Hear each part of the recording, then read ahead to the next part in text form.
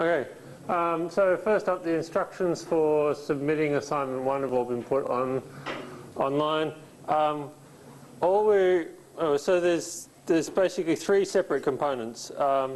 There's your storyboard, which you'll be giving a final paper version into your tutor in your lab this week, which you should have got some feedback on last week or today if you had today's lab.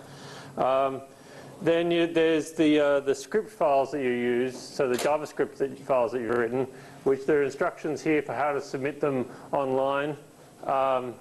You can just, if you go to this link, student give, you'll need to log in with your details, and hopefully, if I've given it the right details, actually that looks wrong.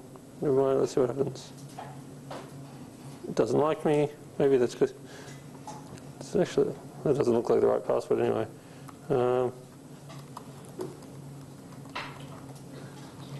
That looks more like my password. There we go. You type your course in here. I think it should be able to do COMP1400. And all being well, could we select assignment 1, and then we can click the upload button, and hopefully it works. Okay, so it doesn't work for me. This is always good. I don't know. Anyway, you should try this sometime before. Okay, this is a good case in point. Try this before you know the last minute of the thing when it all doesn't work. See if you can get this to work. It should work. I don't know why it's not working for me. It might not work for me particularly because I'm not necessarily a member of the class in the same way that you're a member of the class. And so I might not be allowed to upload. Oh yeah, I can. Maybe? Yeah, okay. So that's better. There's a declaration there that you say that it's all your own work, and you can pick a bunch of files that you want to submit that are going to be your scripts. So just the JavaScript files is all I'm looking for. The ones that are marked .js in your Unity project. So we just, so like I said, part of your mark is going to be based on your, resend, whatever. Part of your mark is going to be based on your design, and half of your mark is going to be based on your code, and your code is both on whether it's functional and whether or not you've adhered to the sort of design rules, the style rules that I've been telling you so far. So if you've got good naming of your variables, if you've made your code clearly laid out and that sort of thing. So you can, I think the proportion that's, I think it's 50% for correctness of your code and 50% for design and style. I think that's the details that I laid out, but you can check that in what I wrote previously. We won't actually be looking in detail at your world, and we won't be looking in particular at what models you've used or anything like that. I don't really care. It's there for you to amuse yourself by making something that looks cool, but that's entirely up to you. There are also instructions here on how to, if we go back, no, that's not going to take us back far enough. If we go back to here, oh no, we go back over here, that's right. So there are also instructions here for how to do it from the command line, but unless you're going to bother learning how to use Unix, I wouldn't bother doing that. I don't know why Reza put those in.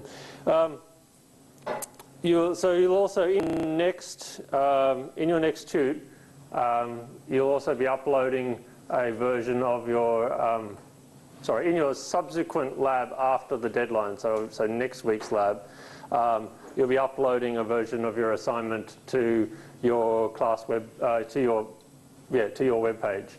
So every CSE student gets a web page. You should have had a play around with that in this week's lab or last week's lab.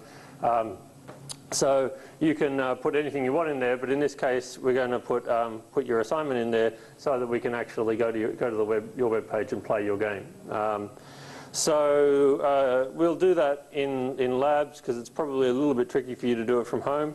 But there's instructions there if you need to know how to do it. But you know, if you can't work out how to make that work, then talk to your tutor about it and make sure it works. But it's just so that we can actually then, you know, play your game and see that it does what you say it does, and so you can play each other's games and show off the exciting things that you've built. So that's assignment 1, submission. That's basically, yep. Cool. So today, the last thing we started doing in the last lecture was adding asteroids to our world, and I think we created a single asteroid which was moving around. Now we're going to show how to make lots of asteroids and how to get them all doing different things. And in fact, I'm going to jump out of that and go straight into dive back into Unity. So last week we wrote, I think we were in, which scene were we in? We were in this scene. So one of the things you'll find in Unity that's handy is you can make different scenes. So I've actually got the scene that we were working on. There it is with our asteroid. And if I remember rightly, we had it going a random direction every time we reloaded. That's a very large asteroid. You might want to make it a little bit smaller. But you can create if you create a new scene, it'll start with another empty world, but with the same objects, with the same resources available to you. And so here's my final finished, whoops, well, almost finished, slightly broken. Okay, it's got an error in it. We'll go back and have a look at that later.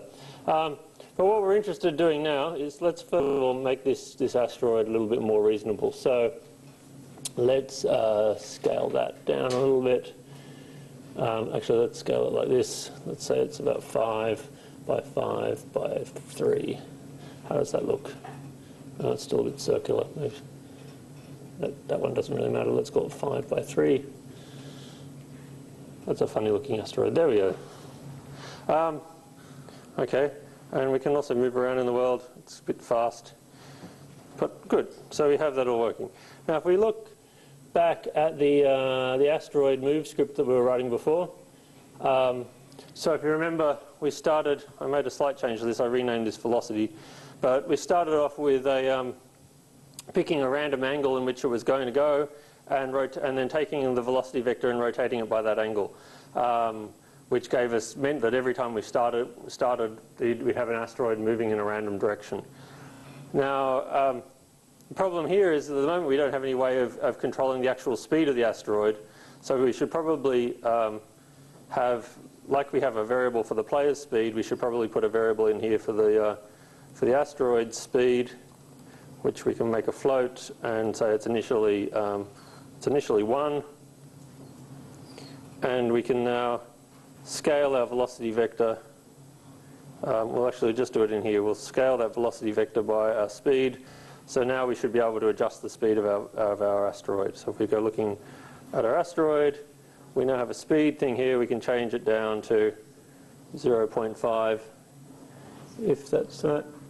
And so now we have a slower moving asteroid. And if we want, we can change this on the fly to a very fast asteroid. Oh, or not. Oh, okay, so changing that on the fly doesn't change anything. Of course not. And the reason why it doesn't change anything is because we only use speed, the only time we refer to speed is here in the start function, and the start function only runs once, which is when we first create the asteroid. And so it creates the velocity vector of that length, but then once it's done that, the velocity, if I change the speed, the velocity vector doesn't change because there's nothing in the update code which changes the velocity vector. So if I wanted to change the speed, if I wanted to be able to change the speed dynamically, I'd have to recalculate the velocity by the speed in here in the update function rather than just once at the start. The other thing we should do is it's bad in this kind of thing to be moving by having a fixed velocity. Well, so we're moving by a fixed velocity per frame rather than per time unit. Particularly, like I said, different frames might be different lengths, but the big deal here is that if I run this on different computers, a faster computer or the whole game will suddenly run faster, which is not what we want, right?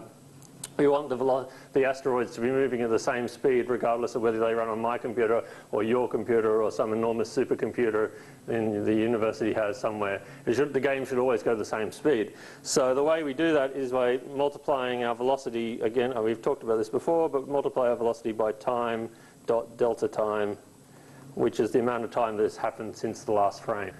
And so and we do that, and we should probably go and do that in our other methods. I'm not going to go and change that now, but I think our ship move function, a ship move script, will also need to do that. Of course, once we've done that, we'll now need to go back over here and adjust that speed, because one unit per second is not the same as 1 unit per frame. 1 unit per second is an awful lot slower. So we now have to change the speed to something much more reasonable, which is about, we'll probably find a speed of about 20 or 30. We'll do what we want. There we go. So it's closer to what we had before.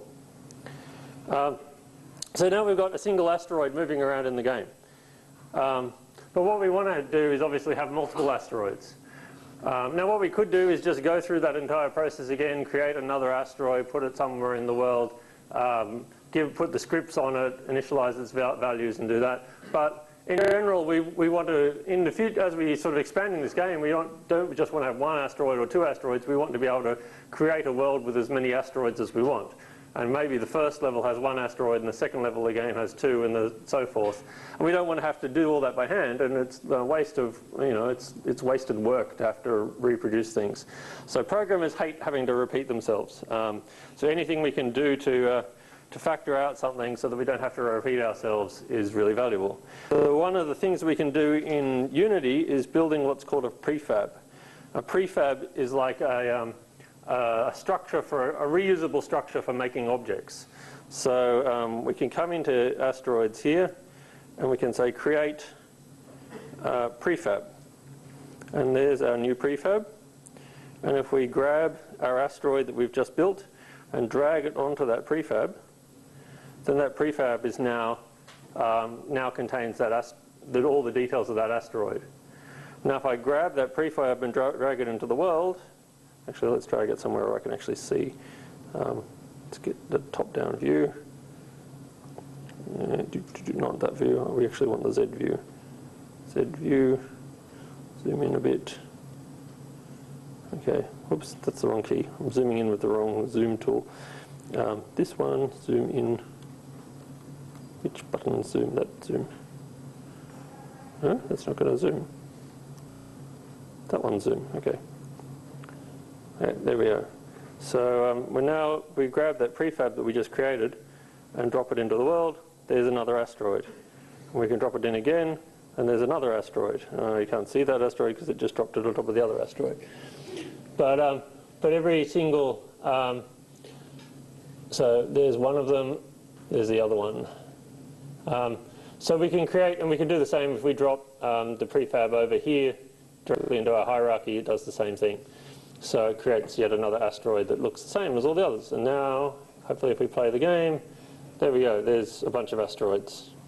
They're not all at the same Z coordinate, so they're different sizes, but they are actually identical asteroids. Now when we start, they all choose their direction randomly because they all run that start script separately, so they'll all actually head in different directions. So this is a nice starting point, but it's still we're still having to create them by hand, right? We're still having to put the asteroids in the world by hand. It's nice that we have this one way of making copies really easily, but doing it by hand is a little bit annoying. Let's go back to having only 1 asteroid. The other nice thing about about having the prefab is that if we create, actually, we can even delete that original asteroid. If we create a bunch of asteroids using the prefab, one there, another one there you go, then, so say we think those asteroids are moving a bit slowly, okay, so we can come to the prefab and look at the inspector and edit speed in the prefab to 50. And if we go back and look at each of the asteroids we've built, the speed here has been updated to 50, and the speed here has been updated to 50 as well. So any changes we make to the prefab is automatically reflected in all the instances of that prefab, which is really handy. So that now, if we want to tweak things, rather than having to tweak every individual asteroid one by one, we can just tweak the prefab and all the other things will follow. Now the tricky thing here though is if we do accidentally, if I take this asteroid and change its speed to 40, and then I go back to the prefab and decide I want to change all the asteroid speeds back to 20. Now if we look at the one that we didn't change, it's gone back to 20, but if we look at the one we did change, its value is still 40. So if we change the values on an individual instance, it overrides the values from the parent.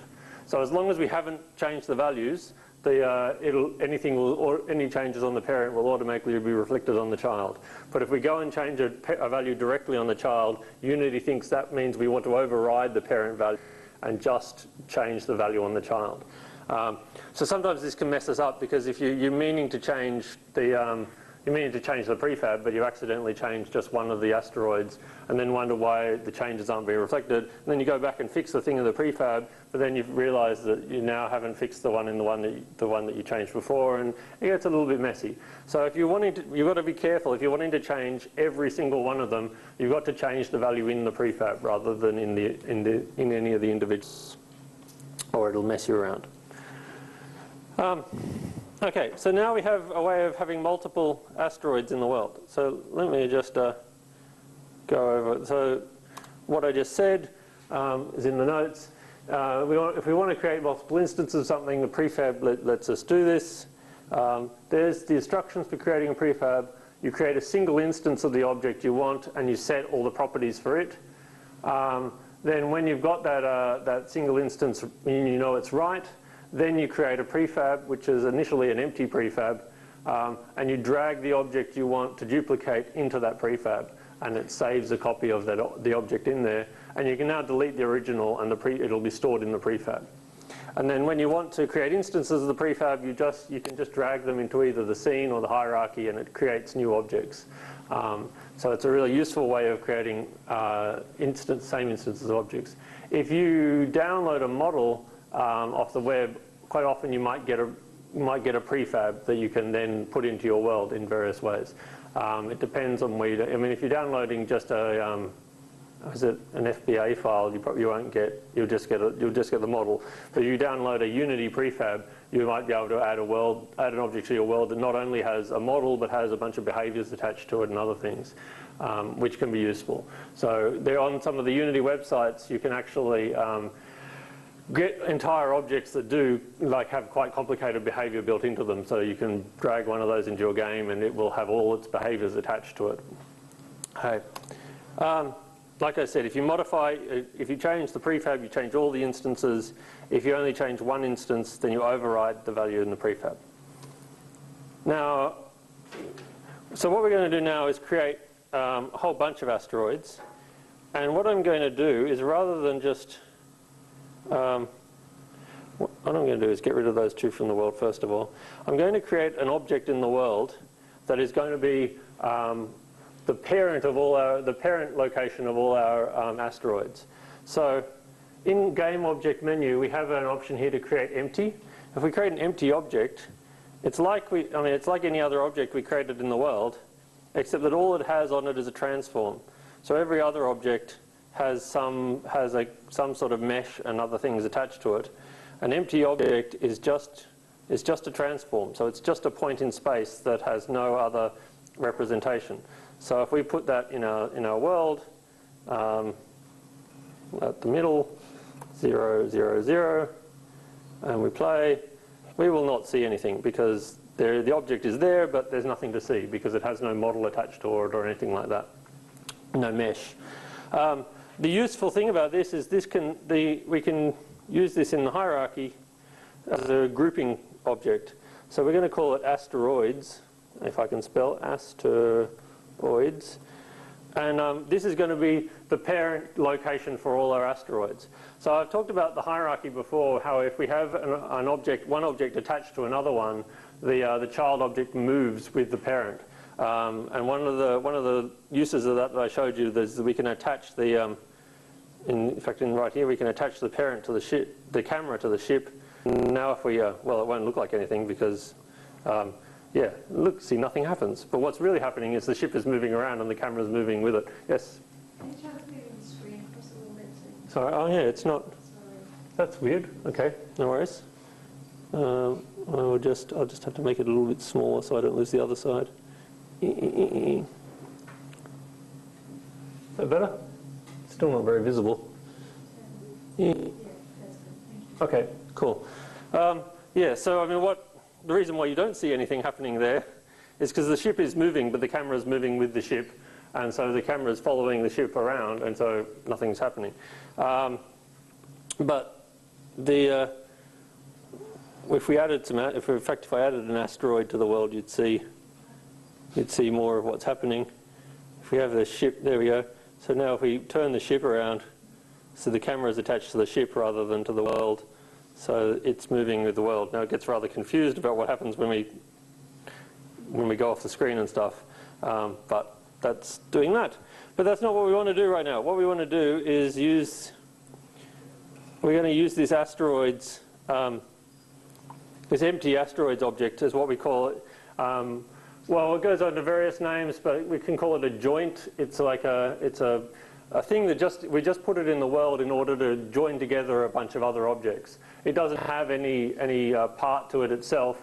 It's just there to join a bunch of sub-objects together.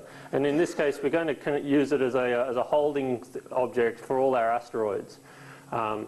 So to create asteroids in the first place in the world, we don't have any. We've got to write a script which creates asteroids, right? So rather than creating the asteroids by hand, we're going to actually make every time we create a new level, it's going to automatically generate a certain number of asteroids. And then if we're going to do that, we have to have somewhere to put that script.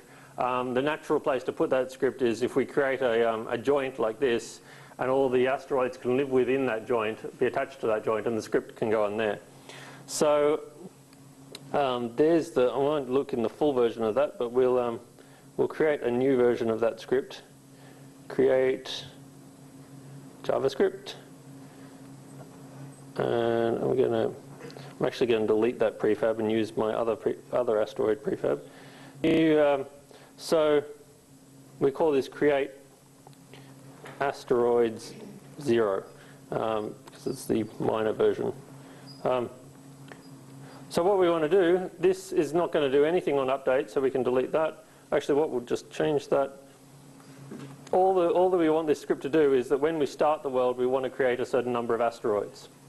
How many asteroids? Well, let's put that in a variable so we can make it however many asteroids we want. So number of asteroids. And we can say that's an int, and we'll say initially that maybe there's 4. Okay, just as an example. So I'll just first of all show you how to create a single asteroid. So it's very easy. We have there's a method called instantiate. We'll say var asteroid equals instantiate, if I can spell it, instantiate, and we need a prefab. Now, excuse me, that prefab is also going to be specified in a variable. So we say we have a prefab, it's going to be a game object because prefabs are always game objects, and we won't set an initial value for that. So now, actually we just save that and come back over here. We copy that script onto our asteroids, and now if we look at the asteroids, okay, here we go, we have those fields. One of them is the prefab field. If we grab our prefab asteroid and drop it in that field, then now if we run, hopefully, yeah, there it goes, it creates an asteroid. So there weren't any asteroids in our scene initially, but we've managed to create one using code rather than using the editor. So it's a very simple, generally all you do is say instantiate, and then the argument to instantiate is the prefab that you want to instantiate from. Now this creates one asteroid. We actually want to create however many asteroids are in here. So we go back and we use what we talked about last week. So I talked at length, but we never got really an example of it, about the for loop. So we're going to use a for loop to do this instantiation operation a number of times rather than just once. So the for loop takes an initializer. We're going to say from 0. We're going to finish when we're at 4. And we're going to add 1 on every try. And that is what your 99% of your for loops are going to look exactly like that, saying count from 0 up 1, 2, 3, and then when you get to 4, stop.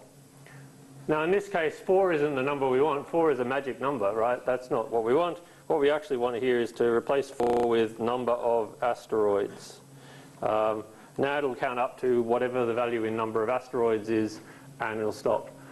Now, this is one of those weird computer science things. Normally, if we want to do something 4 times, we'll count 0, 1, 2, 3, and stop when we get to 4, right? And so it'll happen 4 times because the 4th loop doesn't ever get executed.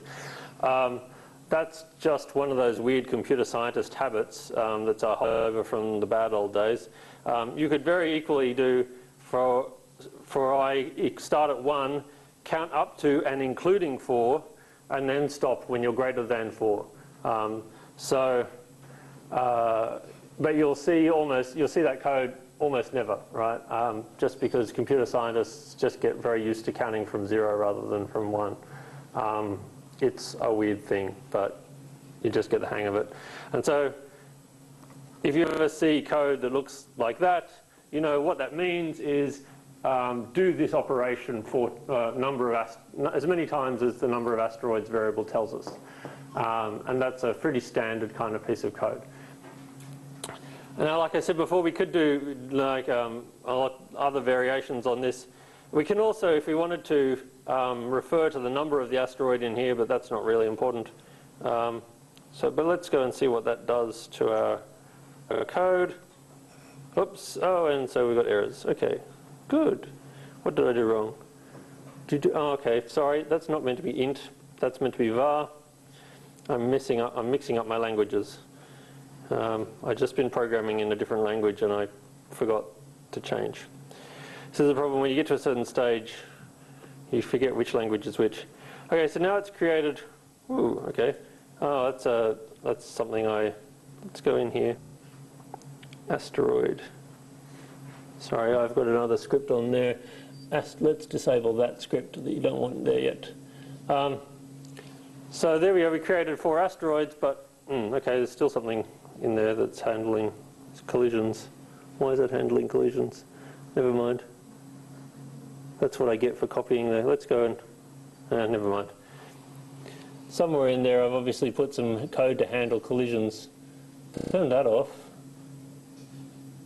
Maybe it's in the player. Where's the player? Ship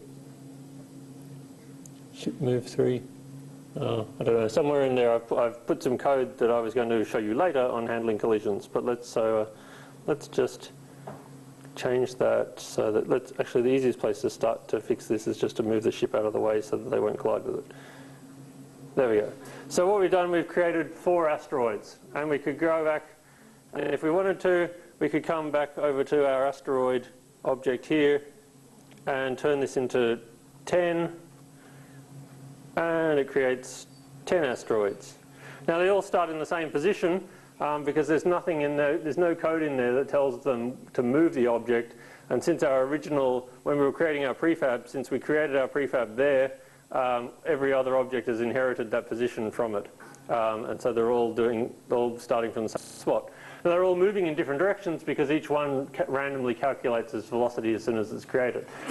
So the movement is fine, but we want to actually make them spread out now. Right? So it's no point in having all our asteroids start in the same point in space. So this is good, but we need to move the asteroid. Now what we want to do is pick a random point in space where we're going to put that asteroid down. Now to do that we need to know how big space is, and we've already got that stored in our code somewhere. We have, oh in fact I have that, okay. So we had before, yes, so we had before this wraparound script which we put on our objects which had this rectangle which told us how big space was. Now we actually want to use these numbers again, but we don't want to use them for wrapping around. We want to use them for picking a random point in that space. So in order to do that, oops, go back to Unitron. No, whatever. That's right. That there. In order to do that, what we'll do is we'll create another object. Now I've actually already created one here. It's another empty object, but it's just there as a way to have a script which tells us about space. And this is a script that looks very much like that wraparound script before, but we've added another method on here. And this method picks a random point in space. So knowing the size of space, we've got space x, space y, and the width and height. Knowing that we've already got that size of space, we just take the x-coordinate and then we add a random number from 0 up to the width. So if I can draw that on the board. Actually, did I bring a pen? Yes, I did. So we've said that space is a rectangle in our case. The bottom corner is some xy location, and we want to pick a random point in here. So this is let's say it's px, py. Right? So that's our point. So what we do is, knowing the width of the space, we pick a random number between 0 and 1 and multiply it by the width. And so that'll give us, so we pick 2/3. Then we multiply that by the width, and that's 2/3 of the width. And then we pick, this might be a half, we might pick the random number a half, and that's half of the height. And so we start at this point. Onto the x, we add 2/3 of the width. To the y, we add half of the height, which is not half, but never mind, it looks like half. And then we get the point we wanted, right? So what we've done in our code is exactly that. Pick two random numbers. Each of these random numbers is between 0 and 1, like we talked about previously. Multiply this one by the width and this one by the height, and then add the bottom corner. And this gives us a location in 2D space. Now the z coordinate is always 0, because this is always in that 0 plane on space in our case. So this is a nice little function that that can give us a random point in space. Now the reason why we put it here is because this information, this method uses information about the size of the space, right? And so it's natural to put the method in the same script that contains that information. So one of the key design problems in computer programming is working out which methods go on in what objects. Now really, according to the computer's point of view, you can put any code anywhere you like. But what we try to do is keep information local to a certain script. So the way that we've done this is that no other script needs to know about the size of the space. So the details that are in this variable space at the top, we can keep private to just this script. And when we need to know something about that, we'll use one of these methods in order to access that information. So it's generally a good programming practice to keep information as local as possible, and to only communicate as much information between scripts as you need to. Now that's not really going to matter a heck of a lot to you guys, but it's otherwise the other consequence is you end up with scripts that refer to other scripts that refer to other scripts all over the place. And it's much neater to have scripts that are sort of much more self-contained. And so aim to keep your scripts self-contained as you can. It's really an art after a while of knowing how to do this. And for a big and complicated project, it often becomes, even the best programmers often end up with a horrible mess that they then have to go and sit down and work out how to separate into sensible components. But as a general rule of thumb, try to keep information local to a particular script. So given that we have this function on this script now, and we can then attach that script to another placeholder object. This is going to be the space object. And then we can, then our asteroids, when we're creating asteroids, we're going to now ask that space for a random point. So we're going to have here, we're going to say the space is another variable. It's a game object. Actually, no, it's going to be a, what was the name of that script that I said? It was a space frame.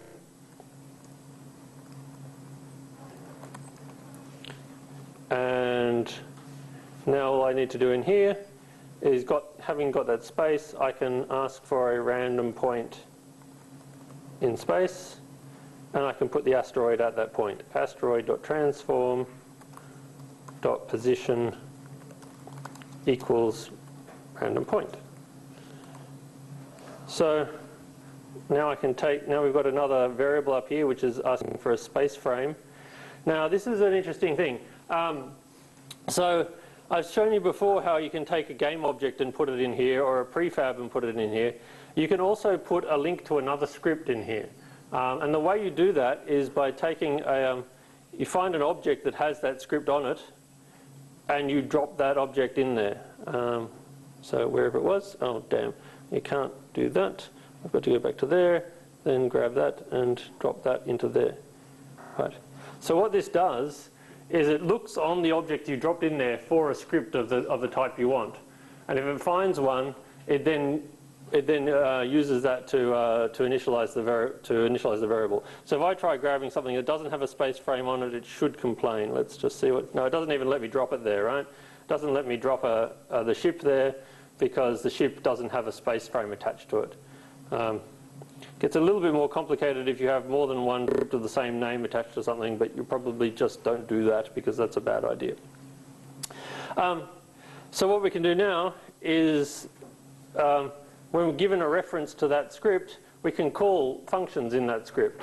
So if we've got a space frame script that we've just found is attached to the space object, then we can, then if we assign that space frame script to this variable space, and then we can call functions that we've written within that script.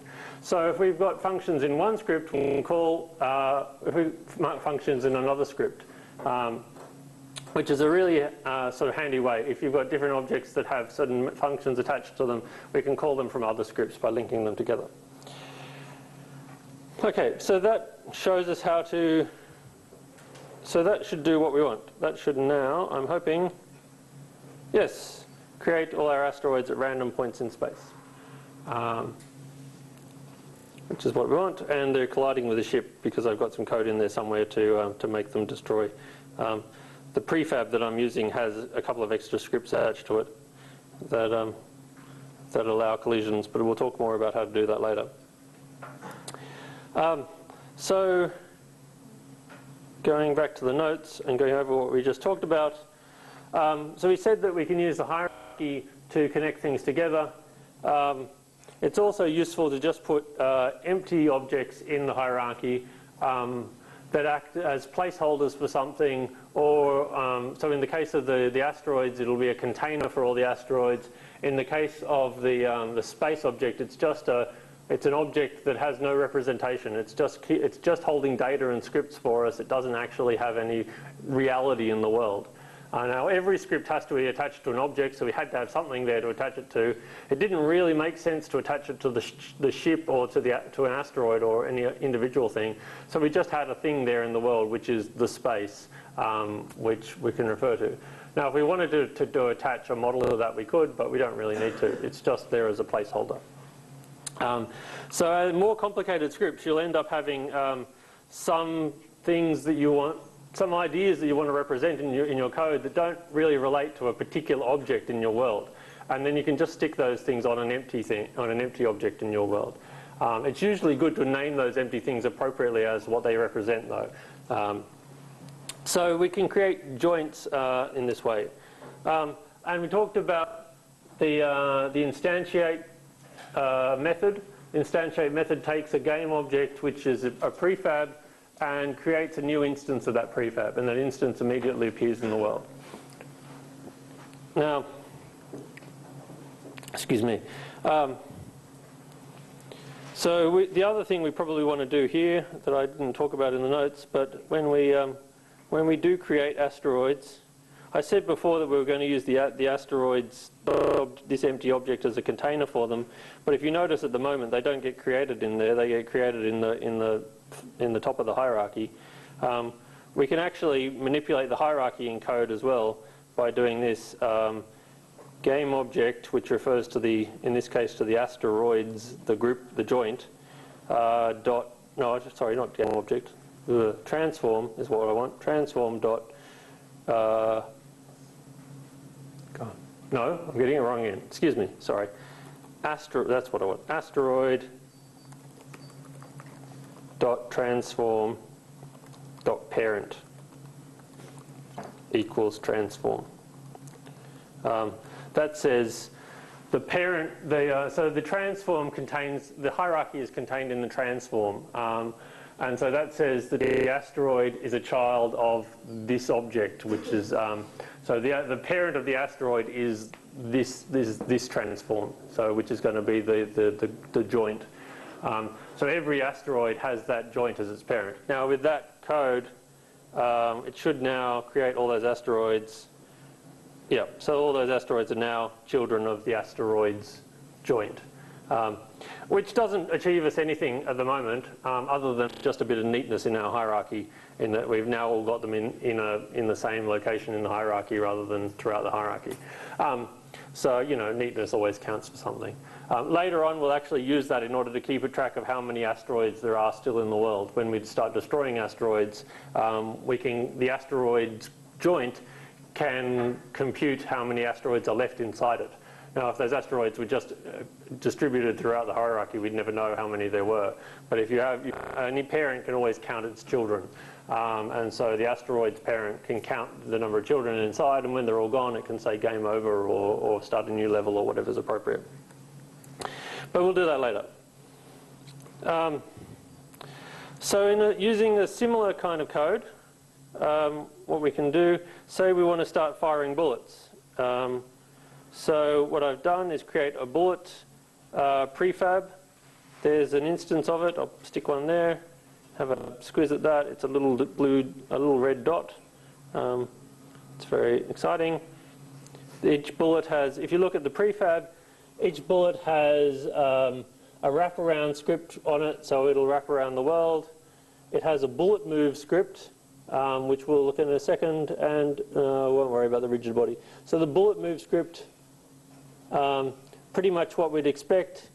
For starters, it has a velocity, and every time we update it, it moves by that velocity multiplied by time.delta time. But it also has this business.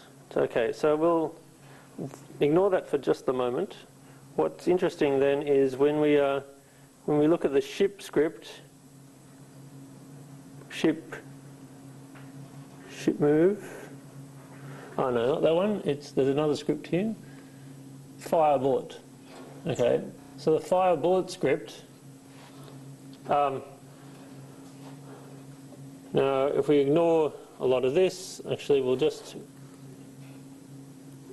nuke a lot of that. All that we're interested in is every time, well actually, whoops, not every time. Let me go back and say, let's get rid of that. I'll just comment it out for the time being so that it'll stay there but not. And we'll remove that. So apart from those lines, which we'll just hide for the time being. So what you've got there, it should be fairly familiar. On every update, we check whether the space key is down. If the space key is down, we instantiate a new bullet. Now we've got a longer version of instantiate here. We've got the bullet prefab, but we've also got this gun position and gun rotation. Now the question is, when we create a bullet, what we want to do is create the bullet at the front of the ship. We don't just want to create it anywhere in the world. So what I've done is, here's the ship. What I've done is attach a placeholder to the front of the ship, right there, which is where the bullets are going to come from. Now because that placeholder, that empty placeholder is attached to the ship, whenever the ship moves around, that gun position will move with it. So I don't need to worry about saying, rather than say fire the bullet from so many units in front of the ship and calculate that position every time I want to fire a bullet, I just put an empty placeholder there. And then that placeholder floats around in front of the ship. Whenever the ship moves, the placeholder moves. And when I create a bullet, I say create a bullet at that placeholder. So what I've done in the code is the gun value refers to that placeholder. Actually, I don't need that code. That can go. So we can just take, if we take that script and put it on the ship, there it is. Now we need to specify a bullet prefab, which is the one that we made, that I showed you before, not that one, that one. Go back to the ship. It's a really annoying feature that it always jumps around. If we specify a bullet prefab, we also need to specify a gun. In this case, we can just grab this gun and drop it there. And then we talk about, there's got a reloading feature there, but we'll forget about that for the moment. So hopefully now if I play that, if I press space, oh okay, that's a, what did I do there? Oh, I know what that is. Go back to my bullet. Huh, what am I doing there? Oh, okay, yes. Sorry, this is some code that I was going to show you later again. I should have removed this. Let's try that again.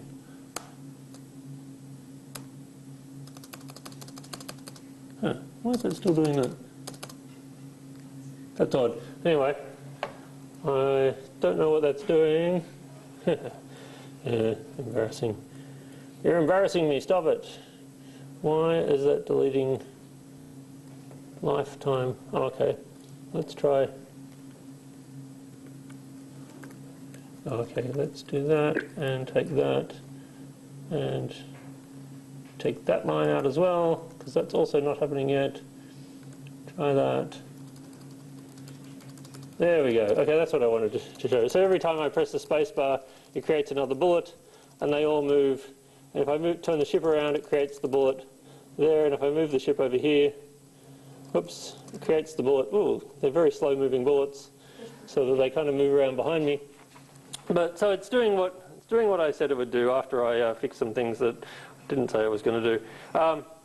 So putting back some of that code. So the first thing there, actually, let's make that bullet move faster, because that velocity really sucks.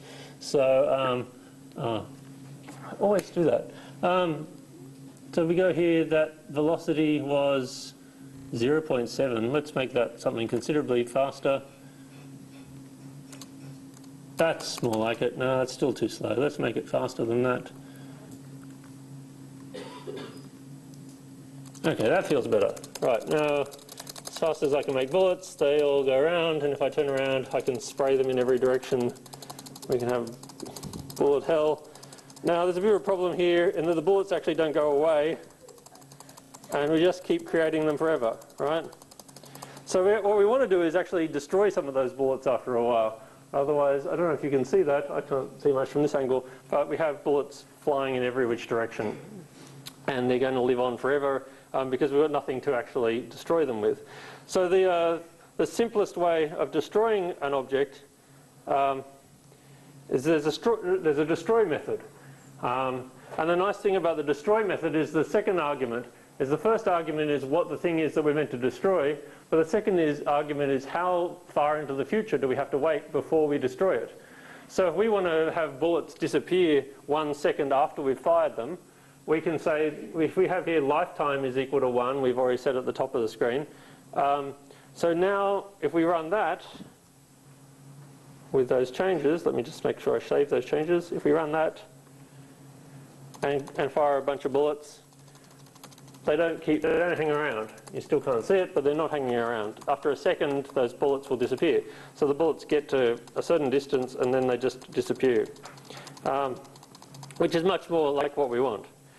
Now, what we can also, well, the code in here that I won't, that you weren't meant to see, but I'll show you anyway.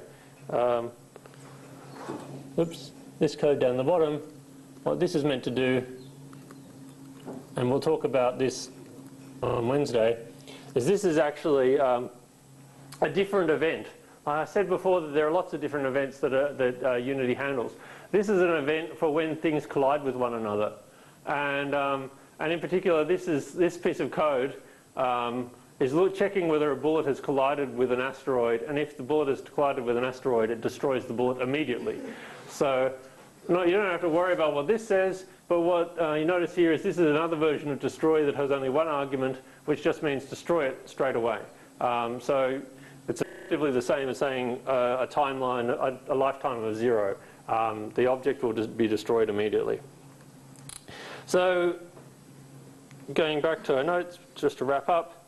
So we talked about how to create objects on the fly. We've also seen that we can also destroy objects in the fly in code.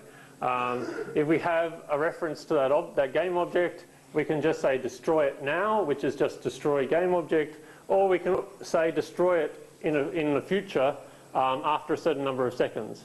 And this is really useful because often when we create an object, we only want that object to hang around for a certain fixed amount of time. So we can say, when we start in the start event handler for that object, we can say destroy this object in 10 seconds time. And the object will automatically destroy itself in 10 seconds time. So you could make a message that will automatically self-destruct 10 seconds after you started reading it or something. So that's all I had to talk about today. But generally, so now we can start making quite more complicated programs, because rather than just having the objects that we put in the scene at the beginning, we can have objects that we add to the scene as we go, and we can have objects removed from the scene as we go as well. And we can do that because we have the ability to create these prefabs which allow us to create duplicates, many duplicates of the same object. All right, thank you all for coming. I'll see you on Wednesday.